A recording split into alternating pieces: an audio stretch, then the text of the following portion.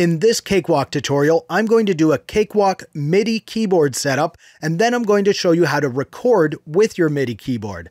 I'm Zane, welcome to Simple Green Tech, where I do weekly audio tech tips, tutorials, and reviews to help you conquer the tech and unleash your creativity. Now, the Midi keyboard that I'm using for this Cakewalk by Bandlab tutorial is the M Audio Keystation Mini 32. I've linked to it in the description below in case you want to check out the latest pricing on it or get some more information. I've also included a link to the video review that I did on this MIDI keyboard. Now, before you open up Cakewalk, make sure your MIDI keyboard is plugged in. All right, now with Cakewalk open, let's go up to Edit and then click on Preferences. And you want to go down under the MIDI column here and click on Devices. And you should see your device listed in the inputs here. And for this Cakewalk tutorial, I'm just going to focus on the input devices. If you want to send MIDI out of Cakewalk to an external MIDI instrument, you can set it up in the output devices. But for this Cakewalk MIDI tutorial, I'm only focusing on the input device. So if you see your device here, click the check box beside it, make sure it's checked, and then you want to go down here and click OK. Now you can either open an existing project or start a new project. For this, I'm going to start a new project. And now over in the browser area over here, click on this keyboard looking icon. And then you'll see a list of your instruments in here. And if you want to add more third-party instruments and you don't know how to add plugins, I've linked to my video showing you how to add VST plugins into Cakewalk. So you can check that out to add more plugins into your Cakewalk library. But for this, I'm going to go to the piano and I'm just going to use the piano plugin that comes with Cakewalk. So you click, drag it over to this section here, let go, and you'll see that it's now created a new instrument track. And you can click here to see more information. But to see the interface of that plugin, you want to click on this keyboard here. And here's our plugin interface. Now press a key on your keyboard, make sure it works.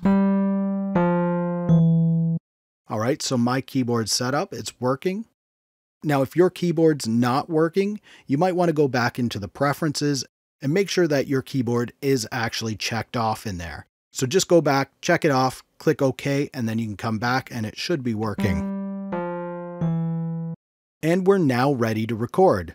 So you want to hit this red button right here, and this arms the track to record. Basically, it tells Cakewalk that you want to record what you're playing on this track.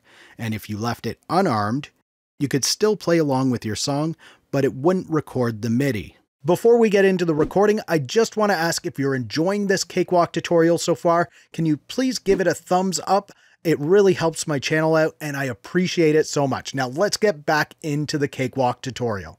Now, before we hit record, make sure that this button right here is clicked on, and this enables the metronome while you're recording.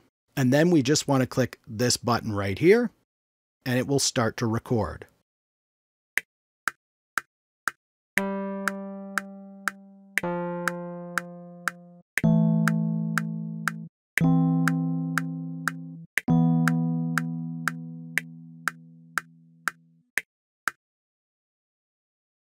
And we now have our MIDI clip. And if our playing was off a bit, we can just double click on it like this, and it's going to bring up the piano roll. So you could just manually click on your notes and then drag them over so they're in line like that. Or you can press Control A on your computer keyboard, and that's going to select all of our notes. And then you can press Q on your computer keyboard, and that's going to bring up this quantize menu. And you can select where you want to quantize it to. I usually go with the 8th note, click OK, and you'll see that it's automatically lined up our notes to the 8th note.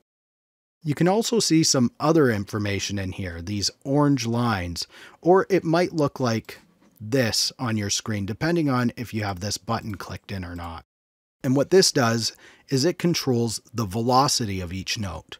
So if you played a note too hard or too soft, you can go in and edit that. So you just want to make sure you're clicked on the note that you want to edit, That's this one here. And then we'll just click and drag that down or up, however you need to. Now, what if we wanted to control a second instrument? So let's go over here.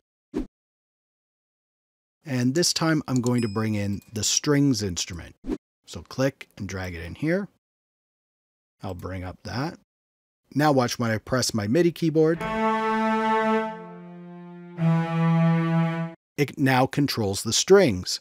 So if I wanted to record these now, I want to make sure that I uncheck the arm for record on the piano and arm this track now for recording.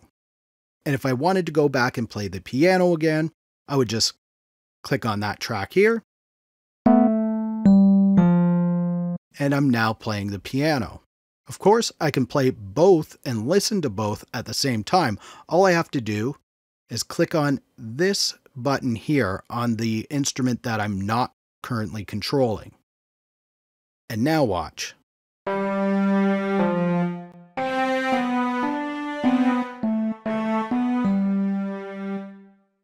I am controlling both. You can hear the piano in there a bit, but the strings are really overpowering.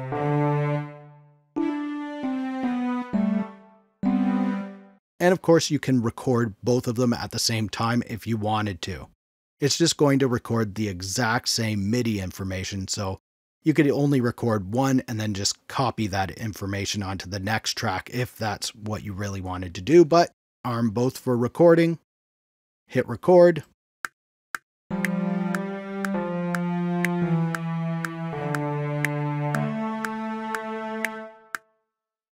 And it's recorded the same thing on both tracks. Now, if you want to add some more VST plugins to your Cakewalk library, click up here for some of the best free VST plugins out there, or click down here to see what YouTube thinks you should watch next. If you like this video, please give it a thumbs up. Also, subscribe to the channel if you'd like to see more videos from me. Thank you so much for watching. For Simple Green Tech, I'm Zane. Keep creating, and we'll talk soon.